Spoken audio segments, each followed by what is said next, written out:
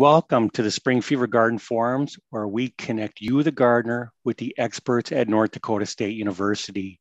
And my name's Tom Kolb. I'm an extension horticulturist in the Department of Plant Sciences. Tonight is the third of our 4 nights of forums.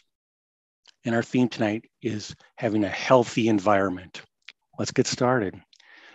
You know, it's a delicate balance between killing the harmful insects while also trying to protect the beneficial insects. And so here to provide us with some advice is Dr. Jan Knodel. Jan is the professor and extension entomologist at NDSU. For 23 years, she has provided statewide leadership for extension entomology, the North Dakota IPM, that is the Integrated Pest Management Program, as well as the NDSU Crop and Pest Report.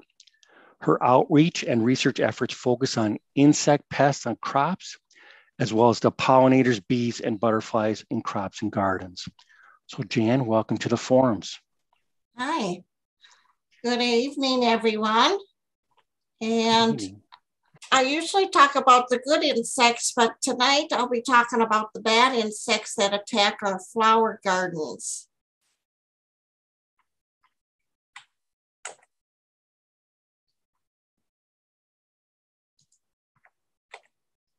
So, and one of the things I always emphasize in my program is integrated pest management, IPM. And I'm sure most of you've heard of it, but it's a sustainable approach to managing pests by combining biological, cultural, physical, and chemical tools. And you can see the IPM basics fact sheet there. It's more for agriculture crops, but if you're interested, you can download it from the NDSU publication website.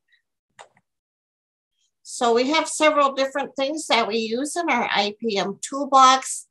Pest identification is key, knowing whether it's a good insect or a bad insect.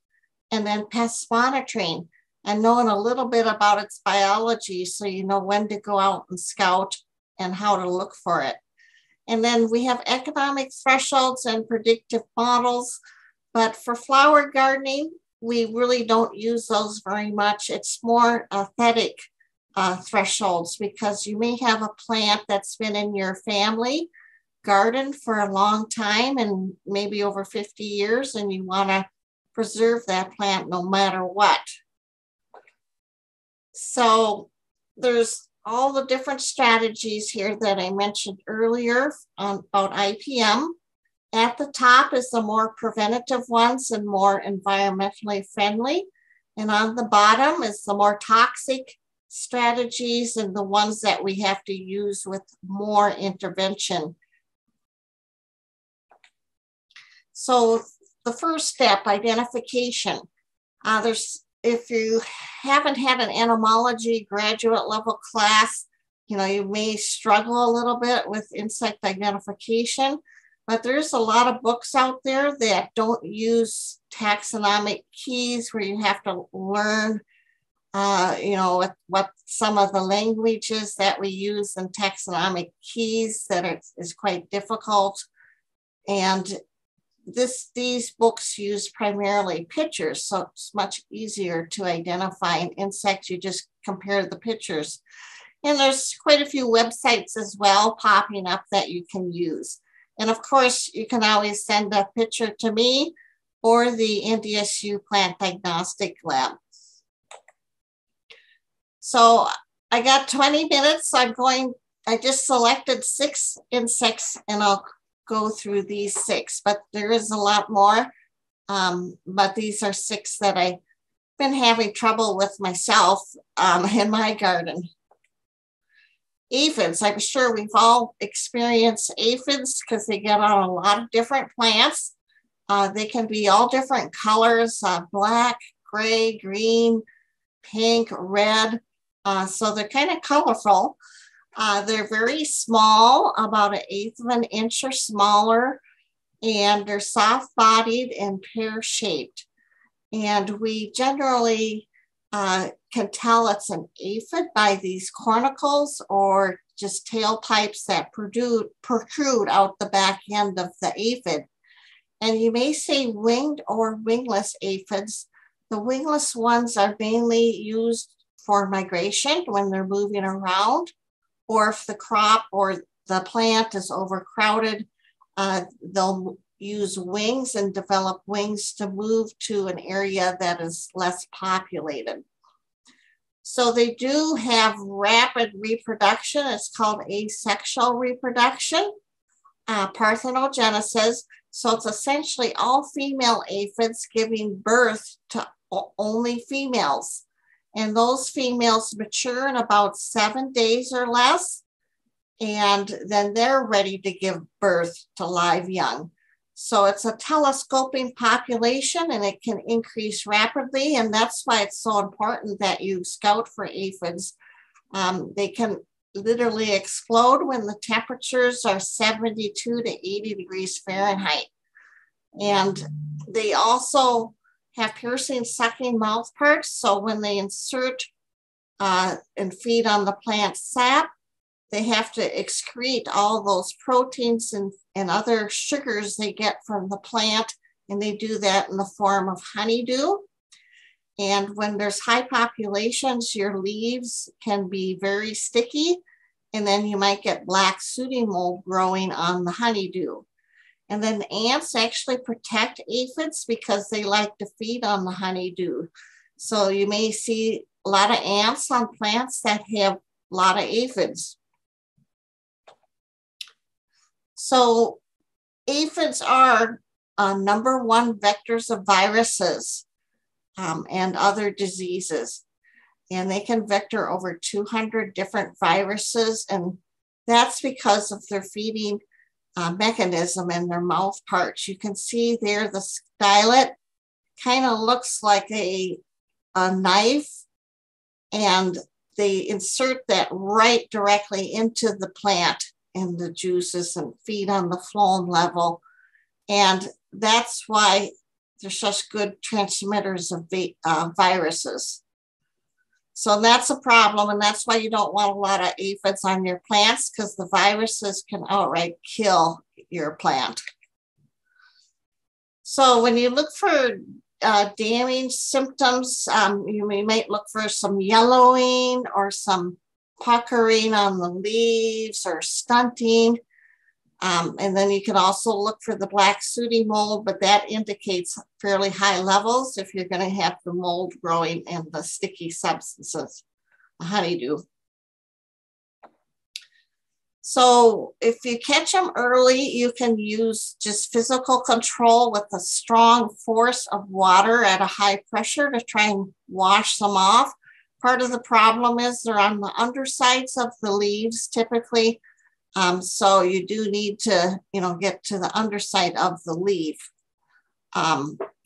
Then I'm showing that for all the pests, just some general use insecticides, and I didn't list all of them. There's quite, the homeowner has quite a selection of trade names, but not so many active ingredients. So I'm just listing the active ingredients here.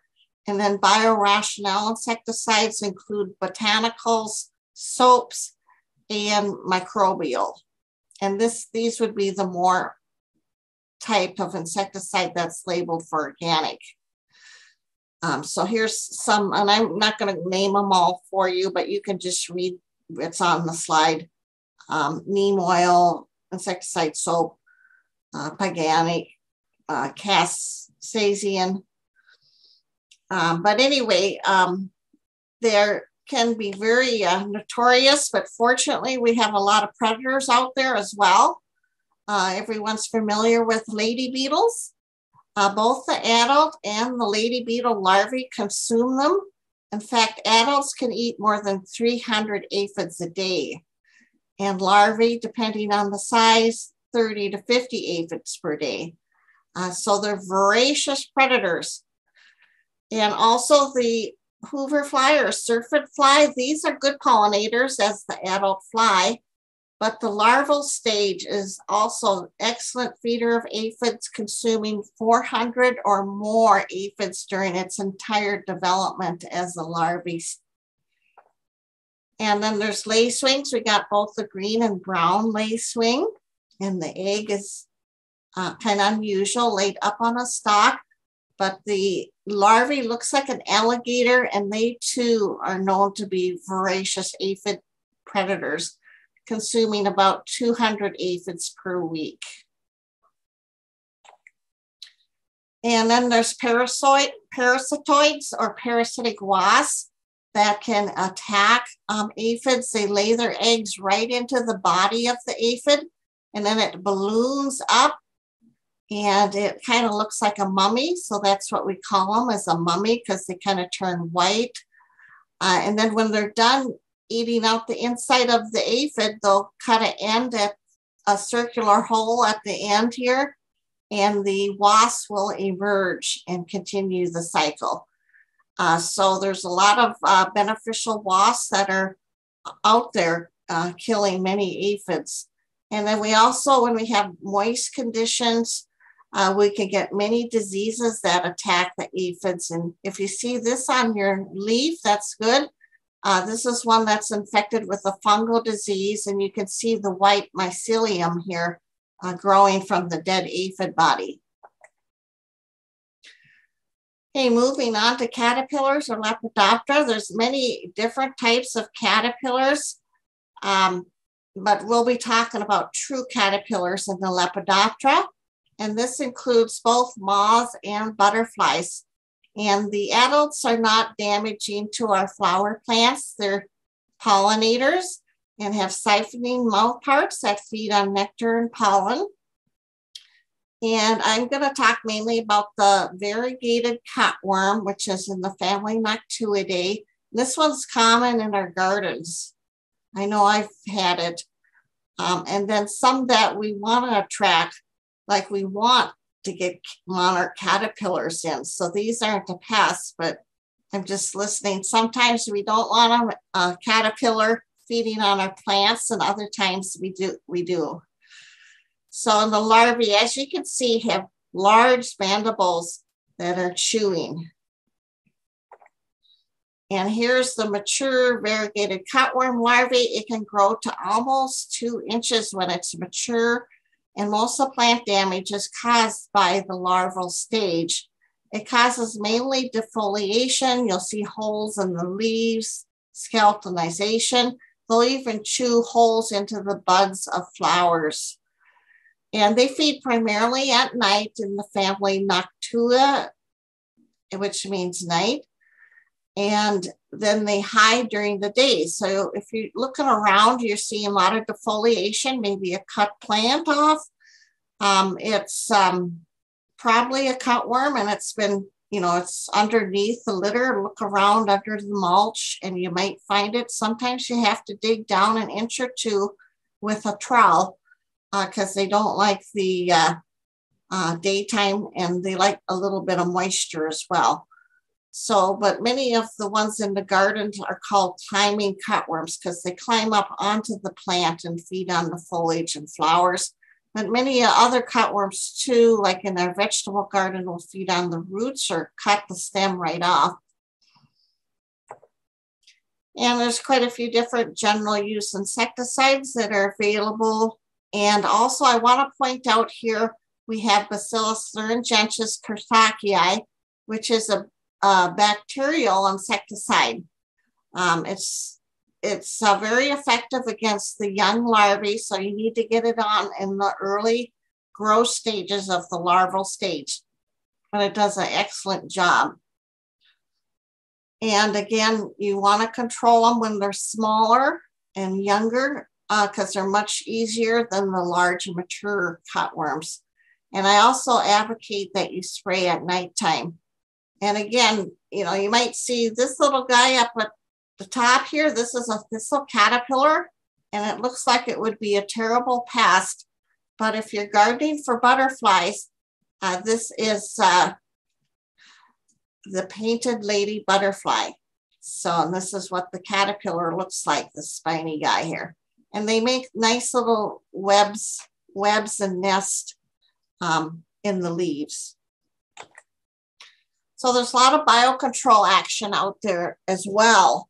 If you look around and the environment is right, we have high humidity, warm temperatures.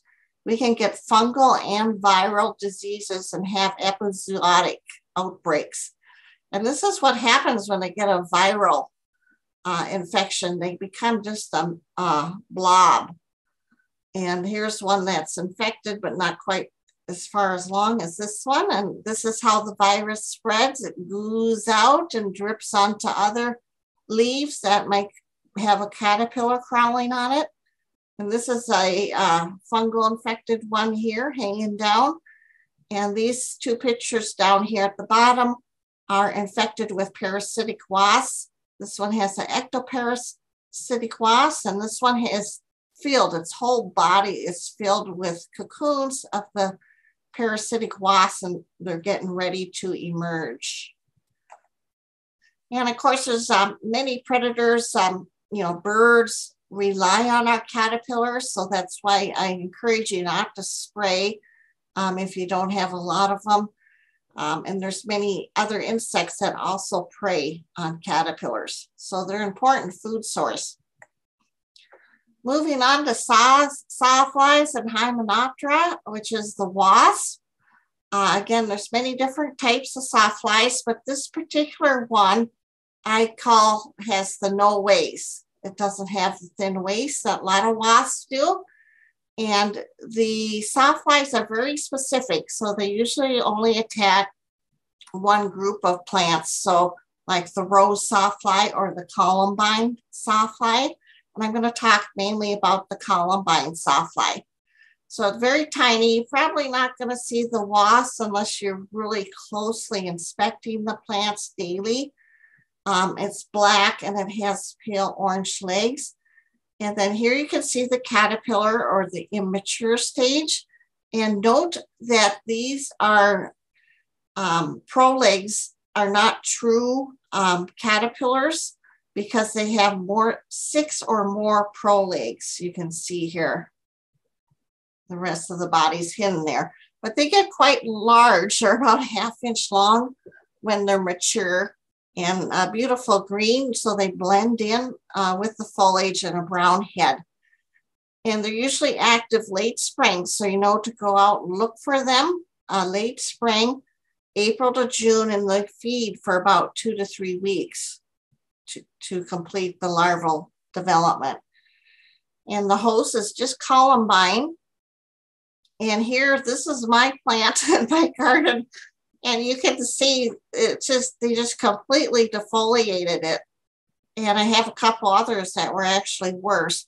But the chewy mouth parts will completely remove all the foliage and skeletonize it. And sometimes, this is why you end up with just some of the flowers. But I did finally was forced to spray for it. And you need to inspect them frequently in the spring, especially if you know you have them, because they pupate in the ground here. So they'll be back next year. And so you need to control them as soon as possible. And there's a couple things you can do. You can pick them off and put them into a container of soapy water, something like what we do with Japanese beetles.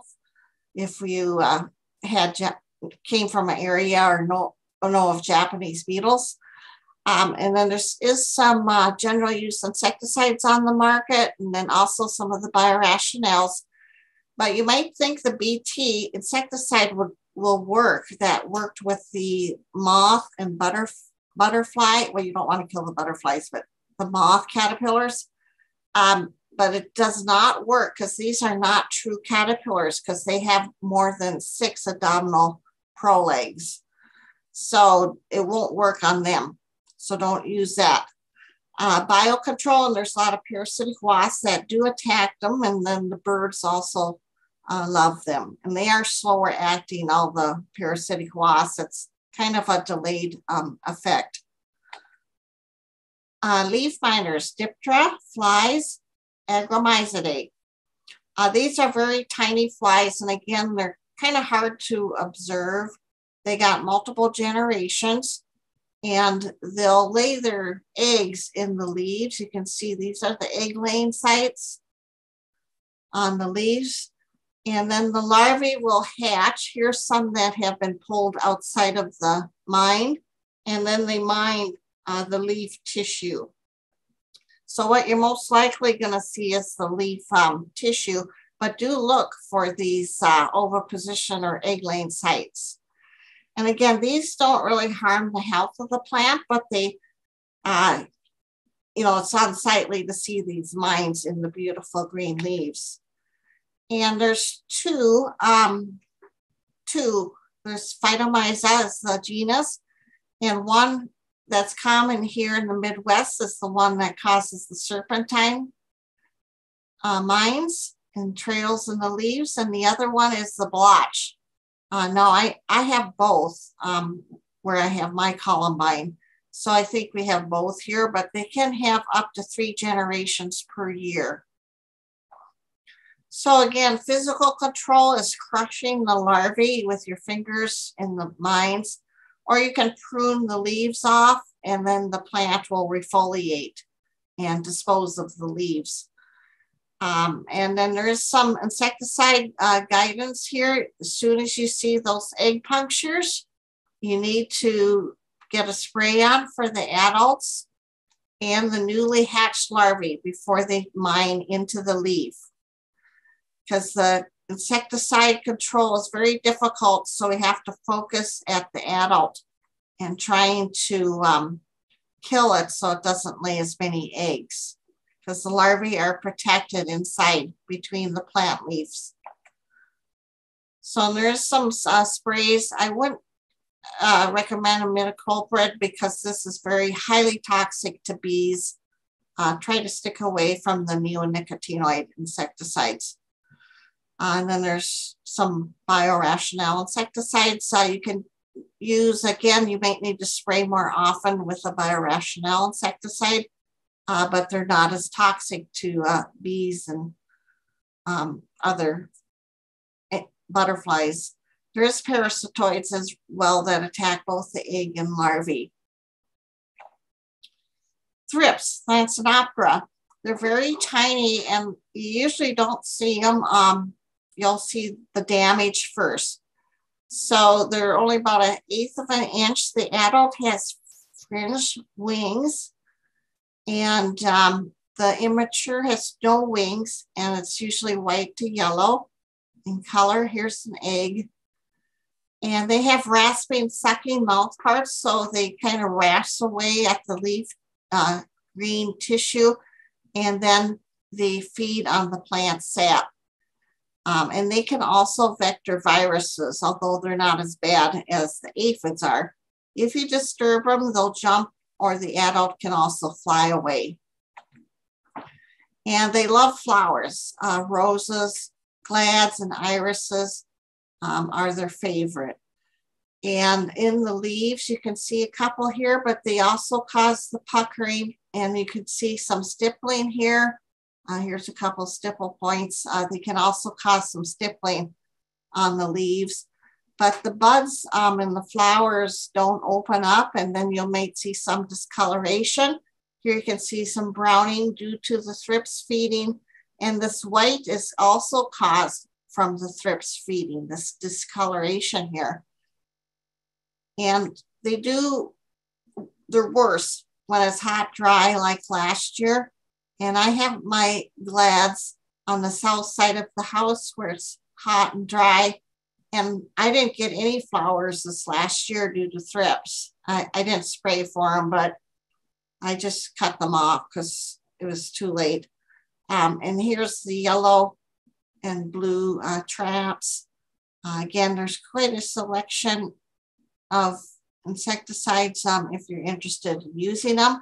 You can also get a predator mite, Phytosiidae.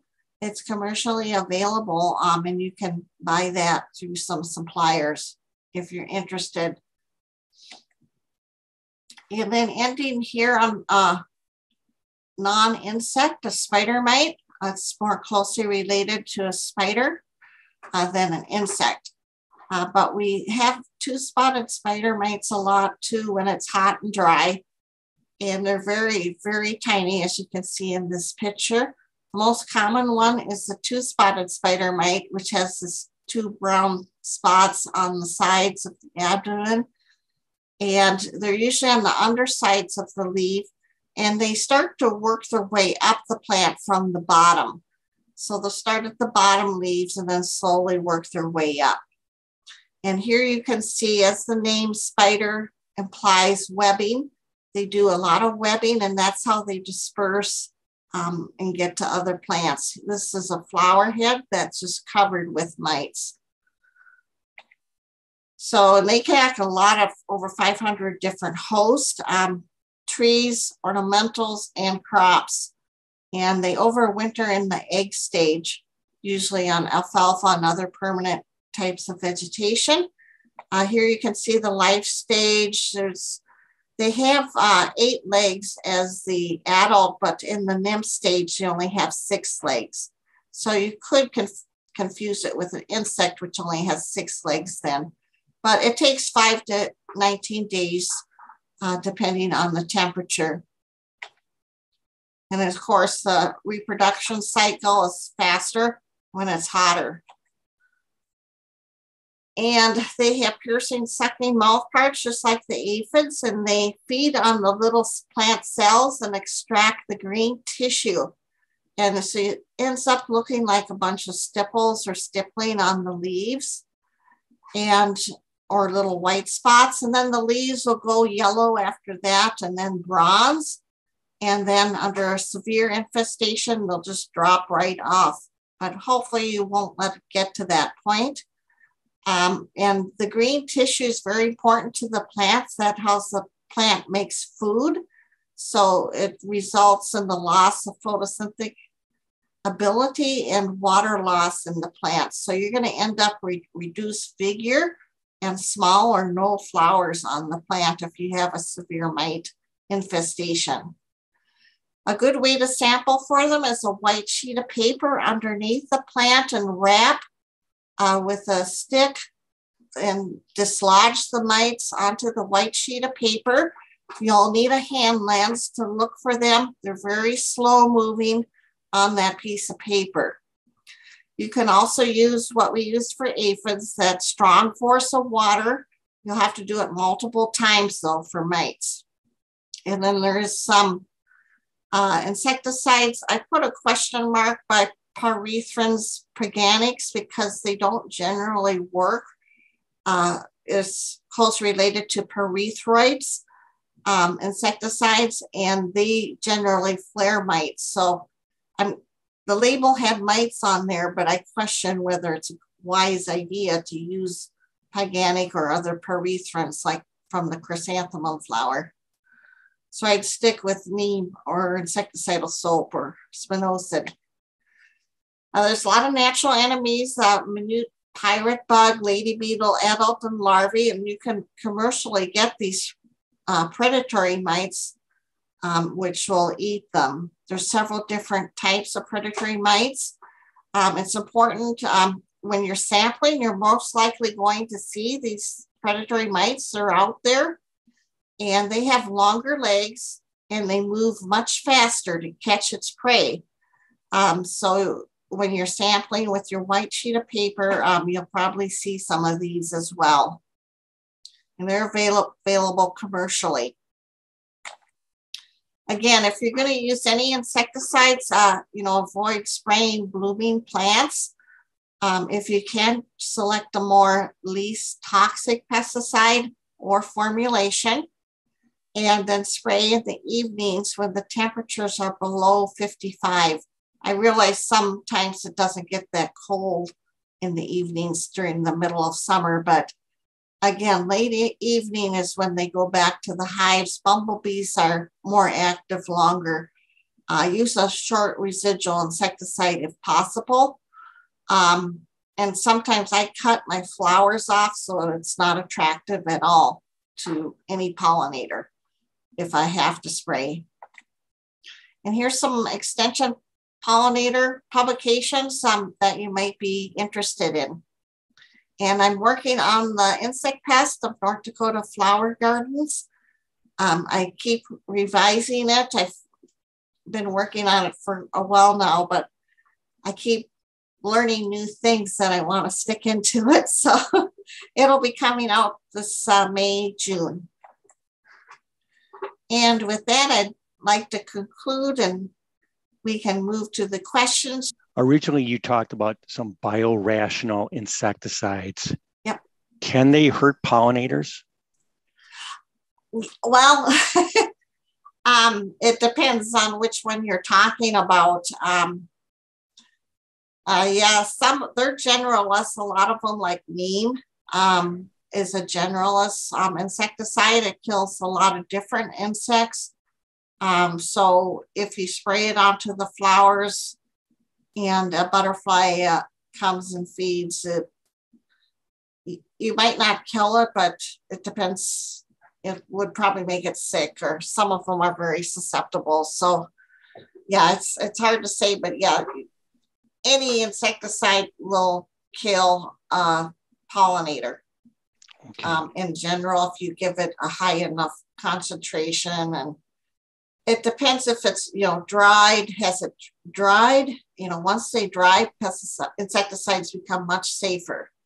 But if it comes into contact with it when it's still wet, or it flies through when you're spraying, it's most likely going to die, unfortunately. That's why you recommend spraying at night, right? Yes. How about the Japanese beetle? You mentioned about picking them off and throwing them in soapy water. Do sticky traps work, or do you have any other tips to manage Japanese beetle? It's a large beetle, the Japanese beetle, and it's not very common yet here in North Dakota, but we do have it. It's mainly out at the nurseries. And it's the most recent survey that was done last year indicates that we have the highest population in the eastern side of the state in Grand Forks and Fargo. It is out in Bismarck, though, as well, and Minot. But it's a huge beetle, so I don't think the sticky traps would work very well because they're so strong. The larger insects can just get on it, but they can also get off the trap. But there is a pheromone trap that you can use, but I wouldn't recommend it because the pheromone is so strong and powerful. You're actually drawing them in from the whole area. So you're going to probably end up with more Japanese beetle than what you started with. So that's why, Jan, a Japanese beetle trap is very effective, but you should give it as a gift to your neighbor. There you go. They'll be so happy to see all those beetles. Yeah. They think you gave them a great gift. And then you'll just walk back in your home and smile and go, thank you for taking every beetle in the neighborhood away from us. Yeah, hopefully we won't end up getting them here. Our winters are a little more severe, like they have in Minneapolis. Yeah, I like that about you, Jane. You're such an optimist about things, But how about, Jan, a negative thought here? There's a comment here that, are we in danger of a yellow and black spider entering the U.S. that looks like a yellow and black garden spider? Have you heard of that? I haven't heard about that, but usually spiders, they come from the South America, Central America, where it's warmer, and I don't think they'll do as well. Certainly they won't do well here in North Dakota if it's being introduced. It depends where the spider originated from, but they may be able to survive down in southern Florida and Texas, but thank goodness for the colder weather. That's right. Every time it's 25 below or 30 below, we should be thankful, right? Yes, best insecticide. That's why we don't have as many poisonous spiders here in North Dakota. Most of them hitchhike up into North Dakota, and they're just temporary. How about, do you have any comments about using spinosad for insect control? No, I've used it on, it's probably one of the better biorational insecticides for flea beetles on your garden crops. It's a very difficult insect to control, and on your vegetables. And it's very effective against some, quite a few different insects. So yeah, no, it's a good, I'm glad that we have it. It's based off of, I don't think it's organic registered, but because it's a bacteria that has to be synthesized. It's not natural occurring. Yeah. Came from a rum distillery in the Caribbean. Right? How about that? That's pretty cool.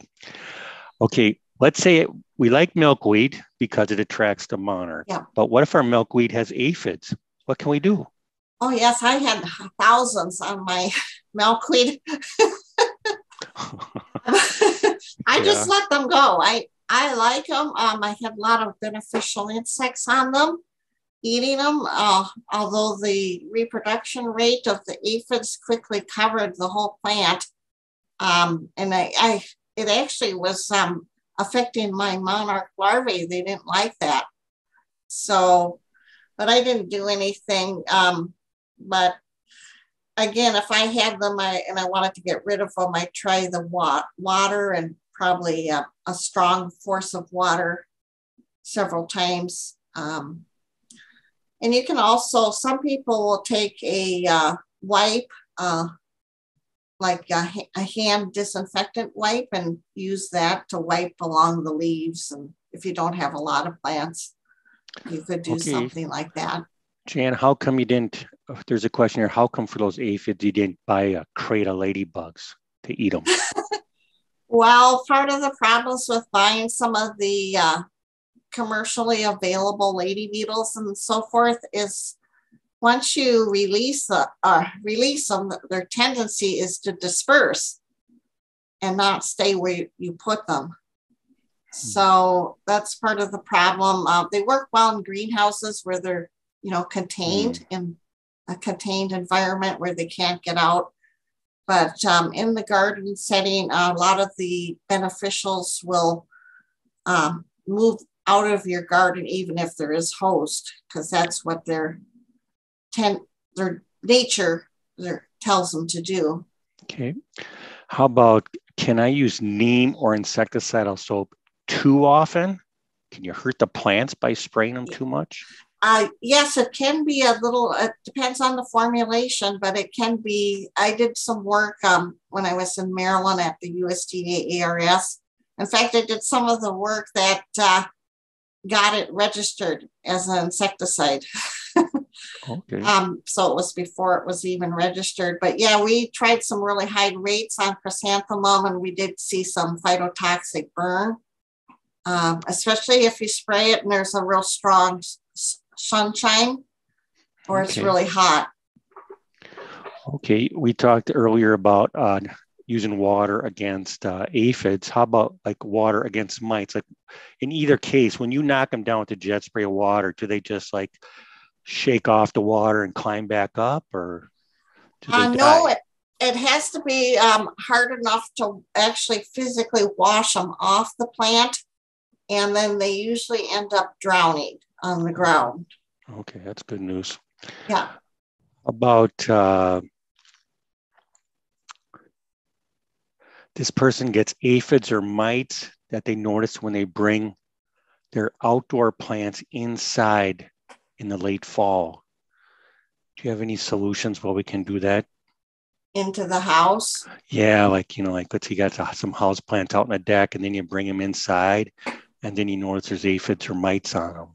Yeah, in that case, it's okay to use a soil drench with imidacloprid, the neonicotinoid, because you're not going to have any bees buzzing around in the house or butterflies. So you'd be okay to use one of the soil drenches, or you could use any of the synthetic insecticides or the biorationales, whichever you prefer. But the neonicotinoids are systemic, so they're taken up by the roots of the plant and translocated throughout the leaves.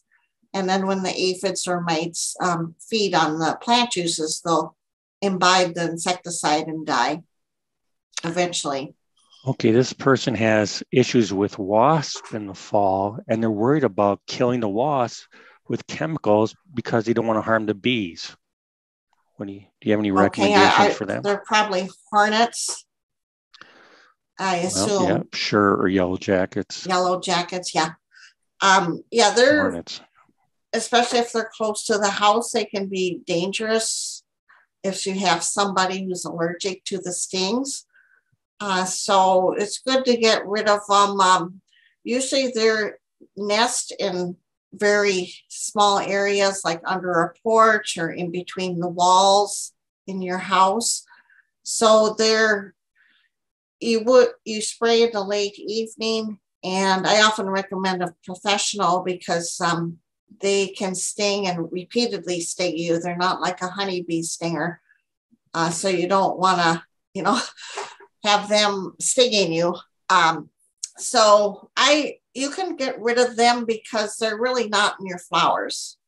So where you're spraying is usually into the ground. They are ground nesters as well. They'll go underneath your patio. If there's no stone there, they might get underneath there and build a nest into the ground, or if they could be in the siding of your house, or I've had some get into chimneys even. Got a few calls, so they can get anywhere, but I had them in the siding of my house. And I tried spraying, but the problem with the sprayers homeowners they don't have enough force to get it all the way up where the nest is, because you need to kill the queen of the nest to be successful in removing all the wasps. So we're just going to wind this up really quickly here, just some quick answers. So this peonies, they have damage on the leaves. It looks like they were cut with serrated scissors. Oh yeah, there's a weevil that does that on the peonies, and there's leaf cutter bees as well. So you'd have to see which one you have. The weevil does some damage to the roots and feeds on the roots, but the adult just makes the funny cuts on the peonies.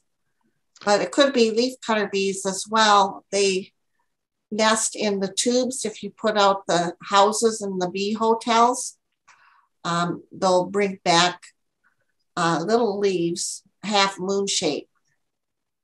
Okay, so, just going to answer a couple questions. Like there is a fan of that Beautiful publication that you have, and they want to know how to get a copy. You can just go online. No problem with that. And how about one last question? Is the milkweed tussock moth larvae detrimental to the monarch larvae? Yes, I had that as well on my milkweed, and they did move I ended up taking the monarch larvae and I moved it myself to one that wasn't infested with the tussock moth, because they do compete for the same resource. And from what I saw, the tussock moths will outcompete the monarch larvae. Okay, well, thank you, Jan. Thank you for all the great tips.